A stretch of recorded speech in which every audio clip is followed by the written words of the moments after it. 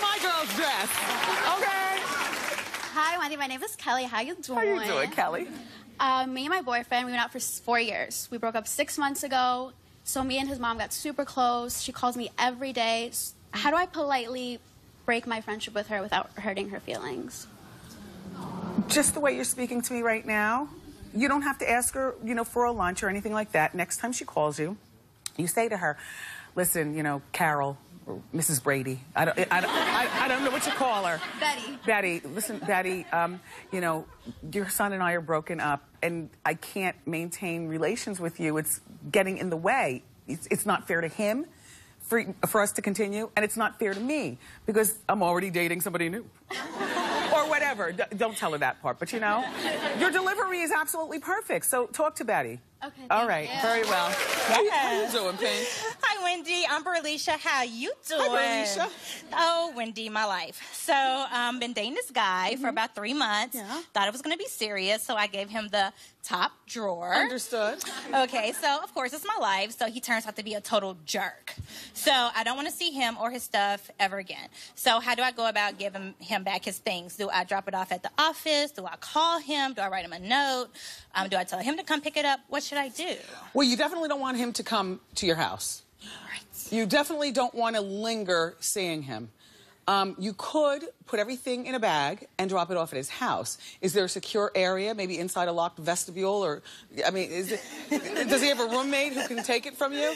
No, he doesn't. Okay, then why don't you go to the post office and send it through the mail? You have his address. Yes. You have his address. And you know what? Spend the extra money and send it UPS or something. That way, the record shows that you sent it, okay? Yes. Very well. Good luck, Felicia. How you doing, Pink? How you doing, Wendy? How can I help? My name is Jashawn. So I have a 13-year-old son, and I just recently found out through going through his phone that he has a girlfriend. Uh-huh. Yes, and I also found out that he had his first kiss with this girlfriend. Uh-huh. Right. So, but my husband doesn't think it's a problem, but I do. Mm-hmm. But I don't want to... I feel like I'm upset that I had to find out through his phone and through his text messages. Is that the problem, or is it the problem that he has a girlfriend? No, it's not the problem that he has a girlfriend. It's a problem because he hasn't shared with you. You feel left out. I had to snoop. You had to snoop. Mm-hmm. Well, here's what I would do if I were in your position. I would make up a story about when you were 13. Okay. It can be true, but to be more drastic with kids, sometimes you have to make it up. Okay. And something about how you had a little boyfriend, or about how you stole a kiss in the stairwell at school also. It doesn't make it right. You know, you have to identify with these kids. Okay. So it doesn't make it right what he did or what you did.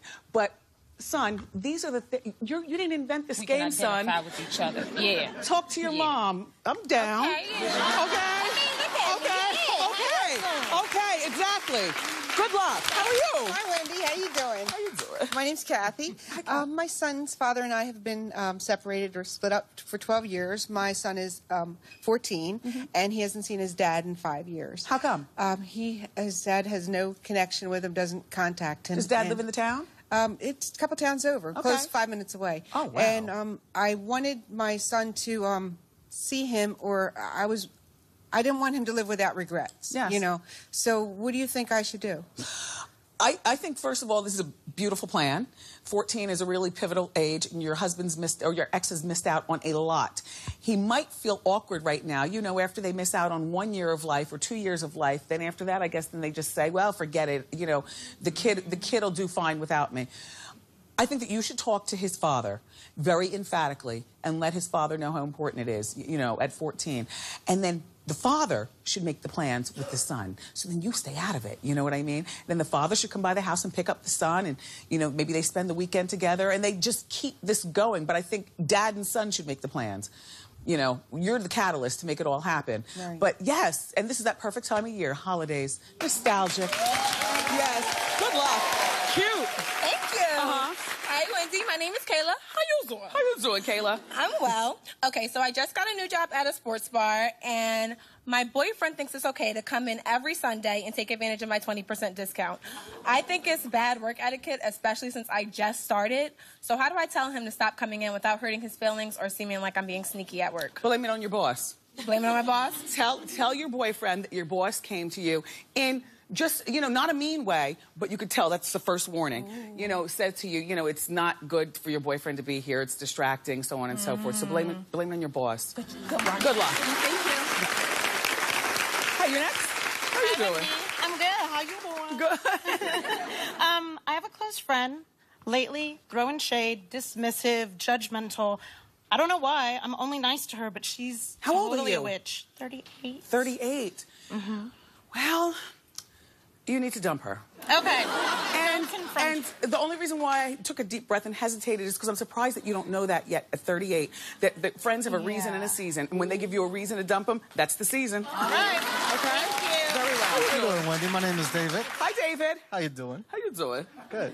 My wife and I have been together for 5 years and married for 1. There's a local ice cream guy who drives around our neighborhood, and he gives my wife free ice cream for her and my kids.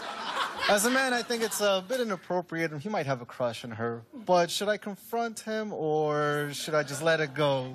Keep him out of it. The person you need to confront is your wife. As a matter of fact, I want to confront your wife, because to me, why is she even sharing this information with you? Like, girls, when little things happen to us because a guy might, you know, be sweet on us, not hitting on us, we don't tell our men. You take advantage of a freebie.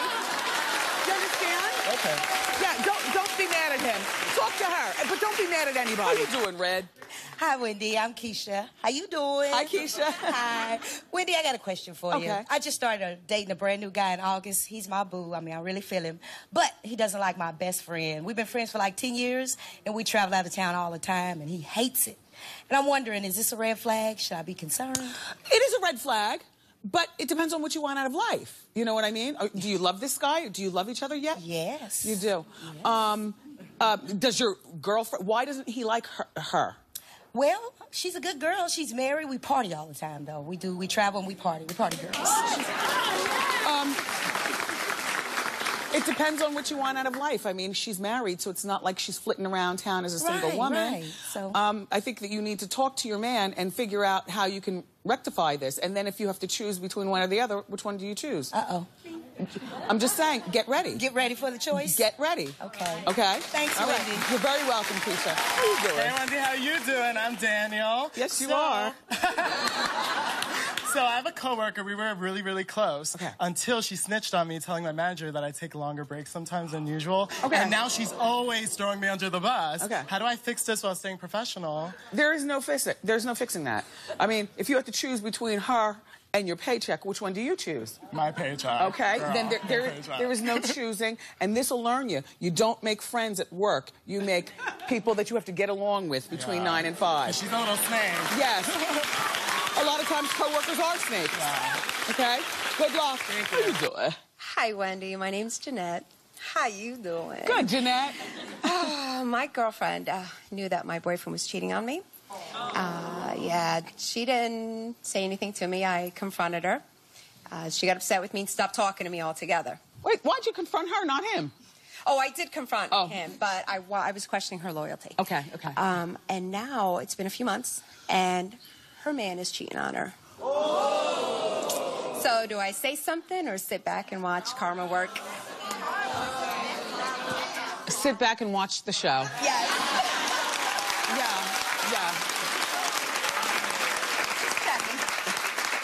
Let me just... Oh, wait. Okay. We'll talk during commercial. How you doing? Hi, Wendy. My name is Alvita. How you doing? Hi, Alvita. How can I help? Well, today I want to speak about how my husband got a job with a great company, huge company, and now we have to relocate to another state. However, I just started my business, and now I want to know, should I stay here or should I go support my man? Oh, God. Separated marriages only work for about a second before somebody starts to get bored. I'm not saying cheating. I'm just saying gets bored, gets in. So where are you from? I'm from Brooklyn, New York. And where is he going? We're going to Michigan. Michigan. And who makes more money? He does. Okay. Right now. And you're just starting your business? Yes. And how many children? I have one. One. How old? 1. This is what I'm going to say. What? Go with your man. Okay, Wendy. And start your business in Michigan. Okay, Wendy. Okay, yeah. long distance doesn't work, and you don't have to do it. So go with. I'm sorry. Okay, Wendy. Goodbye. Thank you. Rita, how you doing? Hi, Wendy. My name's Alex. How you doing? Hi, Alex. So I'm a freshman in college, and my problem is that my roommate is a complete slob. And it's gotten to the point where I have to step over her clothes to get to my own bed. And not only that, but she never leaves the room, so I can't have friends over. Okay. And I've talked to her about it, but she doesn't seem to listen. She doesn't fix anything. So is it time that I go to my RA? Yes. Yeah? You go to your RA, Alex, unfortunately, and also, you choose better next year. Yeah. This is random. So. Very random. Just deal with it. Don't make problems. Okay? Go to your RA and complain. Bring your RA in the room when your roommate's not there so the RA can witness the scene of the crime. Yeah. Okay? Okay. All right. Good luck, Alex. Great, thank you.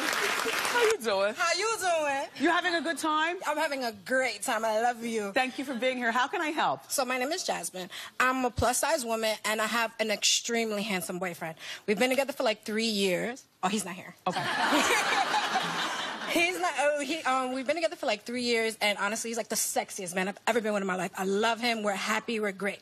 But the thing is, when we go out to dinner, all these skinny women, they throw themselves at him, and they look at me like. What do you mean throw? What does that mean? Like literally, I had an ex-coworker who went to him and was like, "You're too good for her. You should go out to dinner with me."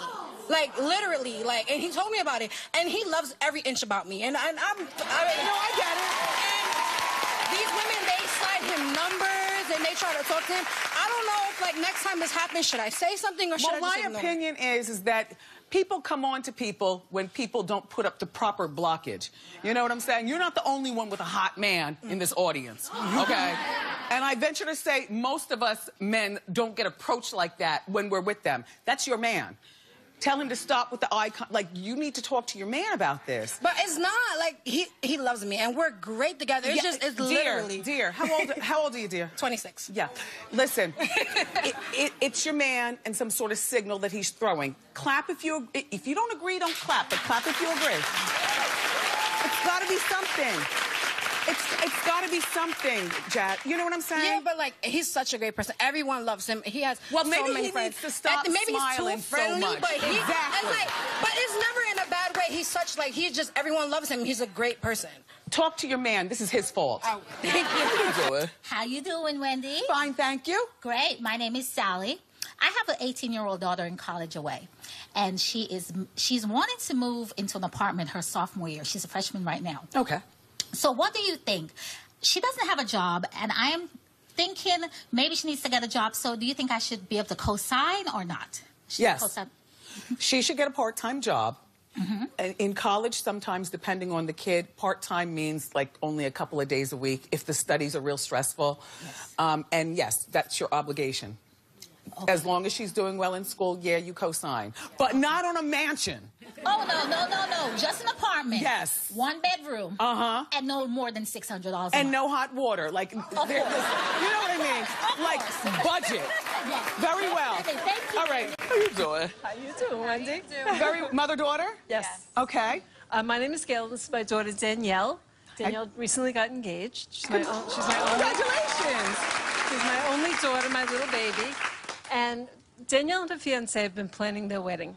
And I've been feeling a little left out, so I'm wanting to be involved more. And whenever I do, I ask questions, she gets a little annoyed. So my question to you is, how can I be more involved without being the momzilla that she thinks I am? Because I want her involved later on, for the dress and the invitations and the florist. But right now, my fiance and I, are taking care of the big things ourselves, and we just want to enjoy this time without What are these stress. big things? Like the venue, where it is, the welcome party, the band, and that's it. And you promise to include your mother in on more of the fun stuff? Yeah, I need her. Well, I don't want to do it. The dress shopping is always fun. They give you champagne and hors d'oeuvres and everything. This is the stressful stuff that we just want to do because we're a little stress-free and everything's going smoothly. Okay, but you'll include your mother? Yes, of course. Hang in there, Mom. Need her. How long have you been engaged? Just about a month. Oh, Ma, please. Yeah. Right, so... Things are just getting started. Yeah. Hang in there, Mom. You're right. Congratulations, Danielle. Come on over. How you doing? How you doing, Wendy? Good. How you doing? doing, Wendy? Very well. How can I help? Well, I'm Derek, and this is my girlfriend, Carmina. We've been dating about a year and a half, and she's constantly asking me questions about my past relationships, and she wants to go into a lot of detail about my past relationship. No, well, I just want to know, about the kind of girls he used to date. I want to know if I'm sexier, if I'm cuter, do I need to, dress it up, look okay? I mean, I just, it's that, we just... No. No? No, Carmina, I don't know. No. It's been a year and a half. Yes. It's not necessary for you to know anything else about your girlfriend. Do you have any kids with any ex-girlfriends? Yes. Okay, does she know about that? Everything. Okay. What else do you need to know? He's with you. Stop overthinking it. Carmina, stop overthinking. All right, very well. How you doing? Hi, Wendy. My name is Aramis. How you doing? Hi, Aramis. Like the fragrance from back in the day. Yes, just like the cologne, men's cologne. Okay. So, my daughter is 14 years old. She's a freshman in high school. She's become curious about my sex life. So, she wants to know if her father was my first, what age I first had sex, and I've been brushing her off, but at the moment I want to know if I should just tell her the truth. What do you think? Not the exact truth. Okay. If the first time you had sex is when you were 13, okay, don't tell her that. Make it something more respectable, like 18. Okay. And then tell her, honestly, no, your father wasn't the first, but she doesn't need to know how many people between your first and her father. Okay, makes sense. But I just feel like, these kids these days, they want to know stuff, and the more we lie to them, the more that they will see us as being... it's like a betrayal. Betrayal, and then they won't talk to us. So, yeah. Okay. Yeah. Well, thank you very much. Good luck, Aramis. Okay. How you doing? Hi, Wendy. My name is Susan. How you doing? Good, Susan. I graduated law school last year, and I've been practicing law the past several months, and I absolutely hate it, particularly the billable hours, the demand when I'm a single mother of a young son, and I want to just give it all up and go back to school to do software engineering. Do you think that's a good idea? Okay, wait, no. What made you go to law school to begin with? Your parents pushed you? No, I thought I was going to save the world, and it didn't happen. Yeah, it didn't work. I'm helping people make money, and I don't... See, I feel bad for people like you. You know what I mean? Because you put in all that work and all that schooling, and now you've got student loans, and you hate your career. Should you go back to school for software? I'm not sure. That's more money that you have to put out. Yeah. But follow your heart, whatever that is. Follow your heart. Okay. All right. Thank I'm you. sorry about the law school thing. Wow. Thank you for watching.